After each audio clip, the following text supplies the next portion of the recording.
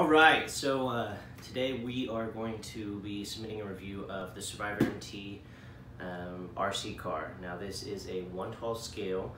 It's a 4x4. It's not fully waterproof. It is splash proof, so don't go soaking this in any lakes or rivers or anything like that. But you can actually find it very cheap. I found it, I believe I bought it for around $60 on eBay. I'm pretty excited to see what it's got and see what it can handle. So let's go ahead and do some unboxing and let's see what this thing can do.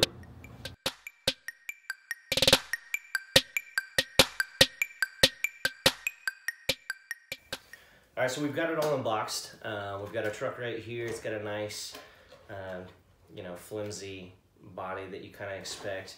It feels like these are foam-filled tires. Now the shocks themselves, they don't feel oil-filled, so that's probably something I'm going to replace. Does come stock with 2 lights built in, they're LEDs. And then of course we've got our 2.4 gigahertz radio. It actually feels decent in your hand, although there is no rubber grip around the steering trim, so I don't know if that matters to any of you. It really doesn't to me. You got your throttle trim, your steering trim, your on and off designated by a power light. And then if you'd like, you can reverse the controls. Obviously you've got your forward, your brake, and then your reverse.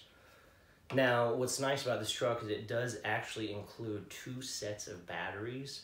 Now, they're only 3.7 volts, so together it equals our 7.4 volt battery.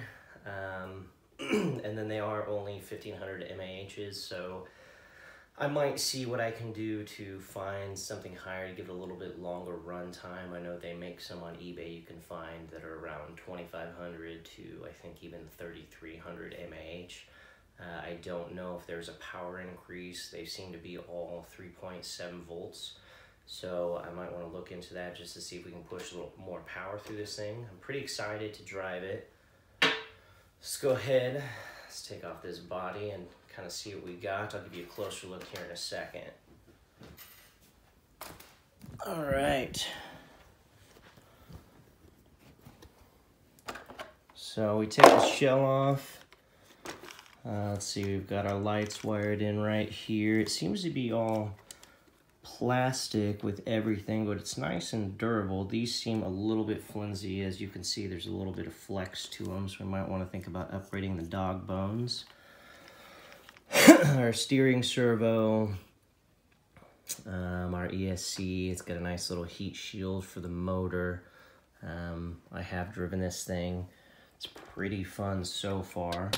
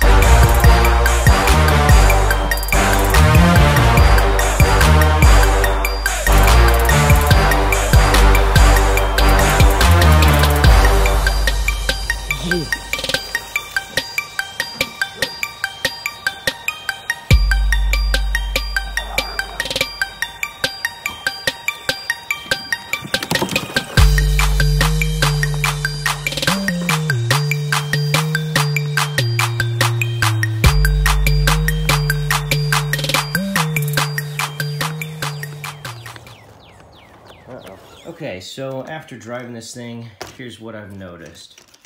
The shocks are pretty springy. They are definitely not oil-filled, as I mentioned earlier.